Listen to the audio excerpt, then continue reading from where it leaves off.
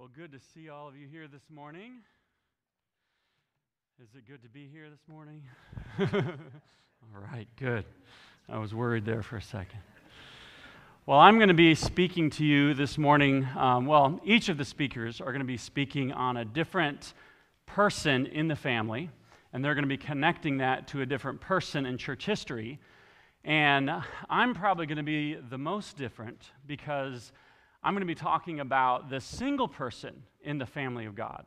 So if you happen to be single here this morning, and you are thinking, well, maybe this conference doesn't really apply to me, I'm not yet married, I don't yet have children, you need to understand that it certainly does apply to you.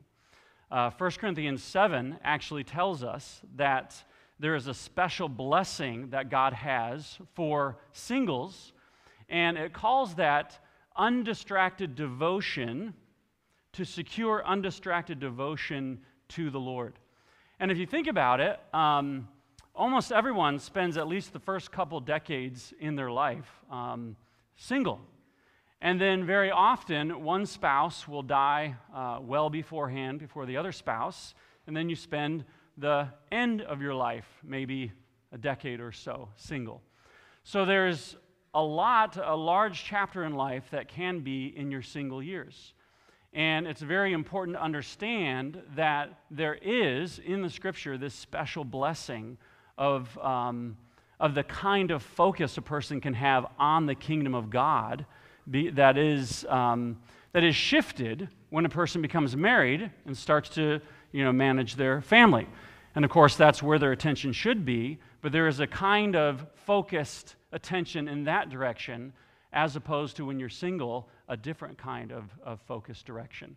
But the tragedy is very often people in their single years end up developing some really bad habits. They end up, especially younger people, might end up becoming video game heroes or fall into patterns of serial dating or develop skills of laziness because they don't have anyone, directly looking over their shoulder.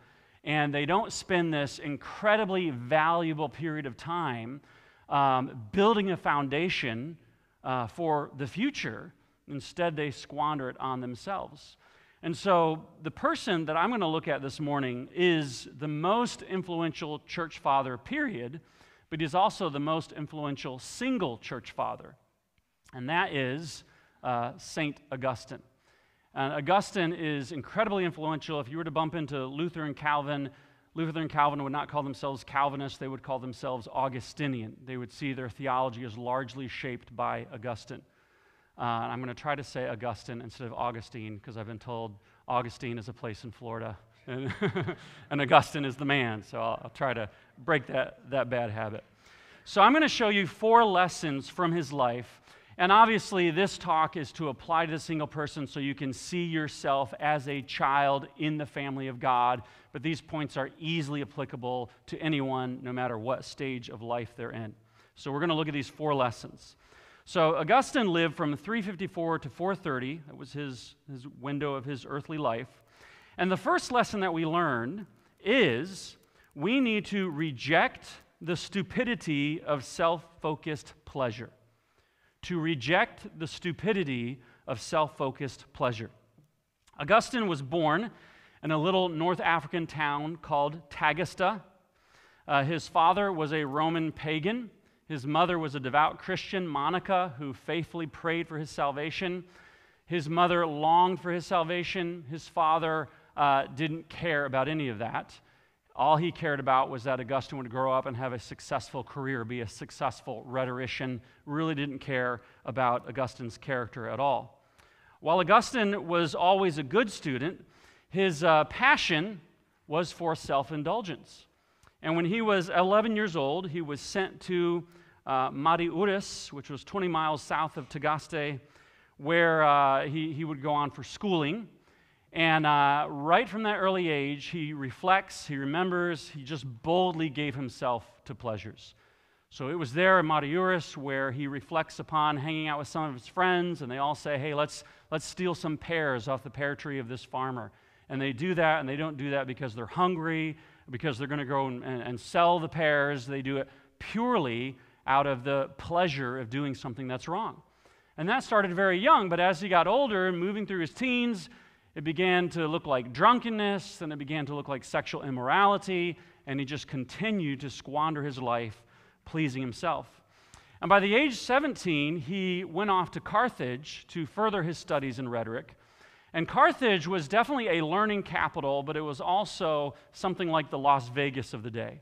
It was a very wicked place, and so once Augustine got to Carthage, he just gave himself fully to sexual immorality, all kinds of immorality. He reflects and he says about that time, "I went to Carthage where I found myself in the midst of a hissing cauldron of lusts. My real need was for you, my God, who are the food of the soul. I was not aware of this hunger." So my real need was you, God, but I just fed my flesh. And it was here where he would take a concubine, have a child with her, and live with her for many years. Now his mother was brokenhearted about all this, but his father just was amused. As long as he does well in school, as long as he's advancing his career, who cares? And during that time, Augustine probably didn't care that his father was indifferent to his character, but as he grew and became wiser and looked back, he realized that was evidence of a real lack of love in his father. And he would reflect on that, and he would say this, "As I grew to manhood, I was inflamed with desire for an excess of hell's pleasures. My family made no effort to save me from my fall by marriage." In other words, maybe they could have found me a good wife and rescued me from all of this. They didn't even try. "Their only concern was that I should learn how to make a good speech and how to persuade others by my words." And then he says of his father, "He took no trouble at all to see how I was growing in your sight, O God, or whether I was chaste or not. He cared only that I should have a fertile tongue." And so it was easy, when you have a father who doesn't care like that, to just justify it and give yourself to all those pleasures. But it was while he was in Carthage that God providentially moved upon him to grow embarrassed about the way he was just living for self-pleasure. Even though he loved his sin, there was something that I'll mention in a second that God brought into his life that perhaps would be the equivalent of finding yourself just spending hours scrolling through brain rot on the phone, or just squandering your time and realizing this is just a waste of human existence. What am I doing here? And what God used to do that was a book that is now no longer in existence. It was Cicero's Hortensius. He was an ancient Greek writer, and from what we know about Hortensius, it was basically a dialogue that took place between these four men where they talked about how people are supposed to spend their leisure time, and it was a brutal mockery of people who waste their time. It was just brutally mocking people who sit around and use their time for pleasure instead of the pursuit of wisdom and the pursuit of truth. And so it might be something equivalent to a young man stumbling upon Jordan Peterson's 12 Rules for Life. You're not going to find the gospel in there, but it tells you, make your bed, get a job, and stop being a bum. And that's the message that Augustine got. I need to be wiser with my time. And he actually looks back at this time and realizes it was the providential hand of God. He says, "It altered my outlook on life. All my empty dreams suddenly lost their charm, and my heart began to throb with a bewildering passion for the wisdom of eternal truth. In Greek, the word philosophy means love of wisdom, and it was with this love that Hortensius inflamed me." And so this was a providential wake-up call to Augustine. Again, not as a Christian, not getting any closer to God, but realizing I just need to grow up. Now's the time to act more responsibly.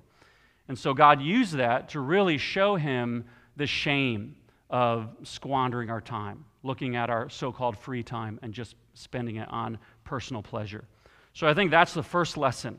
We just need to reject the stupidity of self-focused pleasure, filling our life, thinking that's how to maximize meaningful existence. The second lesson we can learn from him is reject faddish popular truth claims. Reject faddish popular truth claims. I think it's important for young people, especially, to understand that just by nature of being young and inexperienced means you are going to be more susceptible to a lot of the faddish truth claims that are out there, whether it's in the form of social justice, whether it's in the form of critical theories, whether it's in the form of what I think is taking place in the evangelical world, which is a kind of rebirth of a reconstructionism, getting us to focus all our energy on how to change culture and how to influence politics. And, that deserves good attention, but it doesn't deserve all our attention. And so the susceptibility of young people to jump on board of certain movements because they're edgy, because they're trendy, because they're controversial, just to realize the tendency of young people to do that, to realize if you're a young person, your own tendency to do that. Every person has to kind of go through that stage. So Augustine had this, particularly when it came to the Manichaeans, which we'll talk about. So at age 21, there's Augustine in Carthage, but Augustine receives a job offer to go to Rome, and it's a very prestigious job. But his mother Monica knows that in Rome, there's even more pleasures than Carthage. There's even more gods, false gods. And so Monica does not want him to go and says, Augustine, don't go. And he says, I'm going to go. And as the protective mom she is, she says, fine, I'll go with you. And Augustine says, fine, come with me. But he gives her the wrong departure times of the ship that would take them. So when she goes to the docks, the ship left the day before. And so he deceives his mother. He goes off to Rome. But when he gets there, he is ready to apply Hortensius. And so he begins his quest for truth. And his quest for truth, believe it or not, actually begins with the Bible. He knows the Bible is touted as the source of wisdom. But Augustine begins to read the Bible, and he is appalled by the behavior of the patriarchs, basically. He doesn't yet know how to understand the Bible. He thinks if there's sin in the Bible must be endorsing that sin. He doesn't realize it's just the reading of history and the record of sin. And so he doesn't want anything to do with the Scripture, and so the big youth religion of the day was Manichaeism. And so he jumps headlong into that. Manichaeism had branded itself as sort of the pinnacle of wisdom, had many great thinking heads, many great intellectual lights in Manichaeism. It was really the idea that we are rays of light trapped inside these ugly, sinful, evil, corporeal bodies, and you have to prepare yourself for the afterlife, and you do that by absorbing as much light or as much wisdom, as much truth as possible, and that prepares you for when you die and you get reabsorbed into whatever is ultimate and divine out there. But it had branded itself as successfully as on the intellectual cutting edge. And so Augustine swallowed it hook, line, and sinker for 9 years at least. Some people even think up to 11 years, but he was a Manichaean up until the age of 29, so basically all his 20s. But while he was in Rome, Augustine met a man named Symmachus, who was a powerful statesman. He was a conservative. He wanted to return Rome back into the glory days of the ancient gods. And he interacted with Augustine and realized this man is incredibly knowledgeable and incredibly eloquent.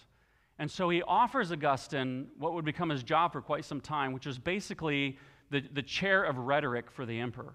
So he would be the spin doctor, he would be the propaganda machine, he would be, you almost could compare him to the press secretary for the president. And so for a man trained in rhetorician, this would be pretty much the most powerful job you could ever expect to get. And he's getting it in maybe his mid-20s. An incredibly powerful position. He is on top of the world. And so he enjoys that position. He's very successful at it for quite some time. You can't get higher than that. That'd be the dream job, and he's got it, and he's still a young man. But around the age 29, God did 3 different things to begin to shake his faith in the Manichaeism that he had so passionately believed. One was God providentially caused him to move from the city of Rome to Milan, which meant he got out of the Manichaean bubble, because that's where the bubble was. It was sort of the Mecca of Manichaeism, Rome. So he leaves Rome, he goes to Milan. And in Milan, he starts to read a lot of Plato, the ancient philosopher Plato. And Plato has a much more accurate understanding of the divine nature than Manichaeism did. Plato contemplates what kind of divine nature is necessary to account for reality, and he gets pretty close, pretty accurate in his understanding of it. Just to kind of briefly understand the tension here, Manichaeism taught that the divine nature is a finely diffused physical substance spread throughout space. It's not purely immaterial, not purely supernatural. It's a finely diffused substance. They thought it had to be material, physical in some way in order for the divine nature to be meaningfully interactive with creation. But Plato said that if God was a finely diffused material, if he was material at all, he would be in need of a maker. He would be subject to time and space, and he himself would be in need of a creator. So really, the only kind of God that could account for reality is a God who is totally immaterial and a God who is totally immutable and unchanging. And that was just anathema to Manichaean belief. So here he is poring over Plato, and a lot of this is resonating with him, but it's absolutely a contradiction to the Manichaean philosophy. And the second thing that shook Augustine's faith in Manichaeism was, as he was bubbling with these questions, these real, existential questions, people kept saying, you need to talk to Faustus of Milev. He was sort of the recognized leader of the Manichaean movement. He will answer all your questions. He's the guru. He's the guy to talk to. And finally, Faustus comes into town, and Augustine can't wait to him. He sits down and talks with him, and Faustus got nothing to offer. His responses are totally empty. And in fact, after his conversation with Faustus, Faustus says to Augustine, would you mind being my tutor? You're so knowledgeable in these things. Would you mind discipling me? Which you would think would be very flattering, but Augustine is just, heartbroken by it. His big questions were not answered.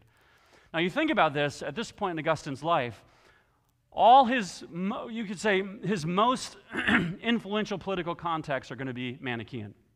Augustine himself is increasingly being seen as one of the primary leaders in the Manichaean philosophy and Manichaean religion. The best career move would be to keep your doubts to yourself. It'd be like finding yourself in the midst of this social justice mob and saying, I'm having second thoughts about this. You're not allowed to have second thoughts about it. And he's starting to verbalize his second thoughts. So you could say this was career sabotage. Just keep it quiet. Keep it to yourself. But even at this point, God is giving Augustine this refusal to not just buy into popular philosophies because of the way they're branded, or because they look trendy, or because they boast some brainy people. But if they're not answering basic worldview questions, then don't give them the time of day.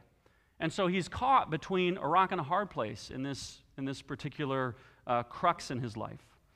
And then there was a third thing that God used to shake his belief in Manichaean philosophy. And this third thing is actually the third lesson that we're going to learn from the life of Augustine. And this lesson is to receive discipleship from godly saints. To receive discipleship from godly saints. So sermons have a place. What I mean by that is sermons you download and listen to. Podcasts have a place. YouTube. But nothing replaces one-on-one discipleship, right? Eyeball to eyeball, face to face, meaningful discipleship with an older woman if you're a woman, with an older man if you're a man. And that is the third thing that Augustine began to experience that began to shake his faith in his Manichaean philosophy.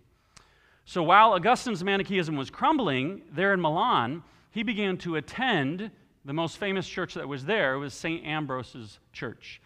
And he attended for all the wrong reasons. St. Ambrose was eloquent. Augustine was always trying to grow in his eloquence as being on the chair of rhetoric. And so he goes to listen to Ambrose only for the eloquent skills, the rhetorical skills he might get. But after a while, he starts to actually listen to the content that Ambrose is preaching. And Ambrose is teaching Augustine how to actually read the Bible, how to understand the Bible, how the Bible makes sense of reality. Now, as I was reading this, I thought this must be incredibly humbling for Augustine, because here he is, one of the great intellects in the world, and the one thing he doesn't know anything about at this point in his life is the Bible. And that's intentional, because he doesn't think the Bible is the source of truth. So he's very ignorant of the Scriptures, but he then begins to sit under the leadership of a pastor who knows a ton of the Scriptures.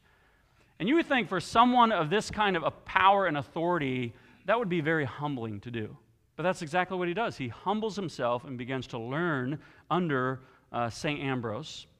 And while he's learning under him, Augustine's main sticking points, his main answers that Faustus could not answer, begins to be answered. And one of his main problems was, if God is immutable, how can he be personally involved? I mean, if he's truly unaffected by what we do, and he's unchanged by the turpitudes of human history, well, that's great for God, but how can we say we can have a personal relationship? How can he even be meaningfully involved? And Augustine explains how he got his question answered. He writes this: "Is truth then nothing simply because it is not spread out through space, either finite or infinite?" So that's what the Bible, that's what Plato is telling him. God is not a finely diffused substance, and Augustine's thinking is, well, if he's not, then he's nothingness. If he's truly supernatural and immaterial, doesn't that make him absolute nothingness? But then he starts, is this really true? Does he become nothingness because he's immaterial? And then he goes on to say, "Then from afar you cried out to me, by no means, for I am who I am." So Ambrose takes him to Exodus chapter 3, verse 14, which is this wonderful statement on the immutability of God in a context of God's personal involvement in the life of his people. So God's saying, I am immutable and I'm personally involved. And I don't know if that so much removed the mystery for Augustine or just communicated the reality that God is capable of being unchanging and intimately involved in the history of his people. But that was satisfactory for Augustine. Now, we know that salvation is not merely intellectual. At this point in Augustine's life, he is being intellectually satisfied, and so he's excited to tell his mom. He's a catechumen of the church. Aren't you happy for me? And you might think his mom would slap him on the back and say, well, this is great, especially, you said the sinner's prayer, you did the Romans Road, this is great, I have no more doubts whatsoever. And he tells his mother this, and what does Monica say to him? She says, God would have you be a full believer, not a half believer. Because she knows his son. She knows he's saying, I'm being intellectually satisfied. I'm even a catechumen, a disciple in the church, but she knows he has not surrendered his life to God, that he's still living in the world. And salvation, authentic salvation, is a full surrender to God. So during this time, there's an amazing tug of war. The spiritual tug of war is taking place. He's being intellectually satisfied. He doesn't want to give up his life of sin. So he's being pulled in two different directions. And it's during this time that something really amazing happens. Justina, who's the wife, the empress, the wife of Valentina, hates the pastor Ambrose. She wants Ambrose's basilica for herself, so she sends out soldiers to surround the basilica and take it for herself. And Ambrose hears about this. He shoots out an email to his congregation, and he tells them, fill the church, and basically we're going to have a peaceful protest. These are my words, okay? So worship services during COVID were not the first peaceful protest. This is going on here. Ambrose, they fill the church, they're not taking the church building. And so it's filled with his congregants, they're singing, they're praying, Roman soldiers surround the basilica, and this is the Roman Empire, it's a pagan emperor. It could have easily ended up being a bloodbath, but it's not. The Roman soldiers stand down. Now the history doesn't tell us where Augustine was during this period of time, but it does tell us shortly after this, Augustine came to Christ. Now I want you to think about Augustine's situation. At that point, Augustine would have been a political leader whose job was to communicate the will of the emperor. And at that time, he would have been a catechumen in St. Ambrose's church. So you could not imagine a more difficult place to be. I like Ambrose, I like this church, I like my cushy job, and they are both at loggerheads. Now, we would love for history to tell us what Augustine did during that time. But history does tell us it was shortly after this that Augustine gave his life to Christ. So it could have been this event where God is saying, Augustine, you're going to have to pick a side, right? You can't serve God and serve man. You're going to have to pick a side, which is exactly what he does. So it is important. Receive discipleship from godly saints. That has a massive impact in Augustine's life. And then the fourth and final lesson, recover the cruciform life. Take up your cross and follow Christ. Stop putting it down, take it up, and serve God once and for all. All people have to make the decision, especially young people, when you have so many things vying for you. Take up your cross and follow Christ. So Augustine is experiencing this tug of war, intellectually being satisfied, doesn't want to give up his life, his heart is not contrite before God. And one of the final death blows to his selfishness is reading Athanasius' biography, The Life of Anthony. And Anthony was the founder of monasticism, But when Augustine read this, it was less about becoming a monastic and more about being willing to give up everything and follow Christ. And that's really what convicted Augustine.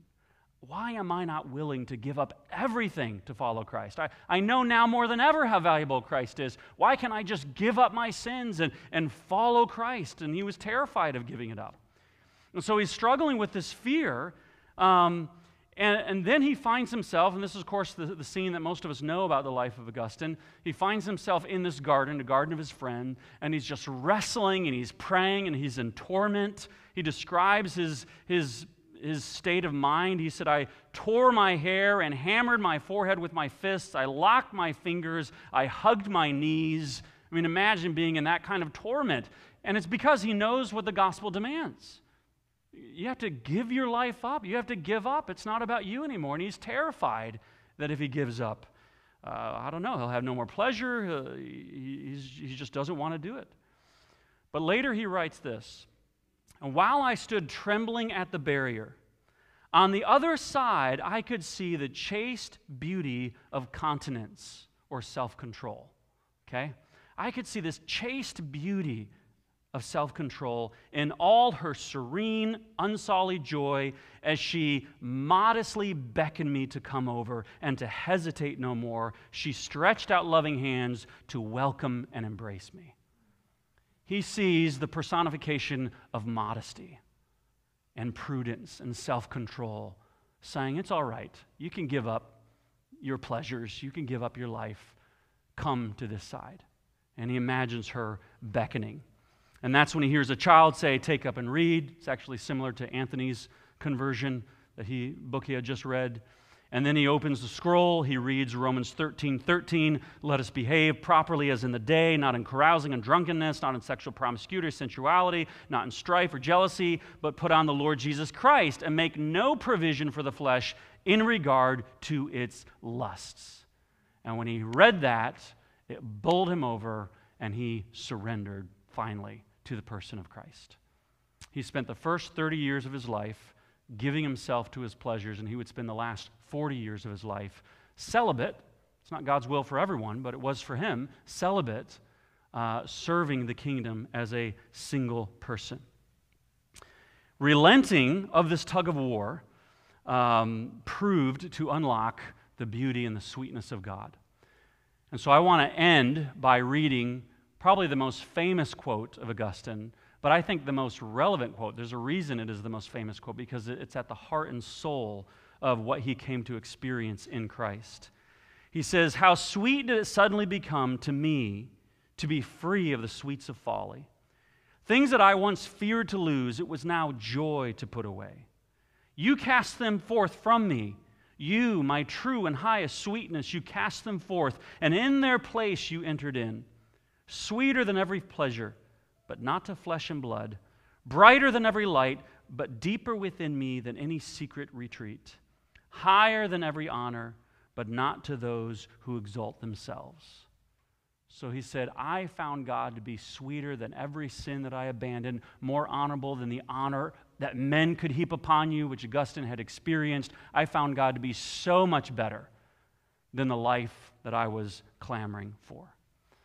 Because that's what self-indulgence for so many years does. It convinces you there's no way God can be sweeter than the sins that I'm experiencing. And Augustine experienced what every true Christian experiences. Indeed, God can be, and God is sweeter than any sin and any passion that we fear to give up. So, if you're single, just ask yourself the question, if someone were to look at your life, would they look at your life and say, there's a person who spends their life in undistracted devotion to God? Or would they say, there's a person who's got one foot in the world and they're trying to have one foot in the church?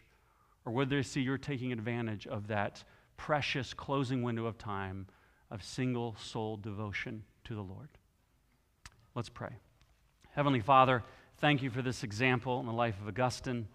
We pray, Lord, that we would be motivated from our brother in Christ to live devoutly to you. In Jesus' name, amen.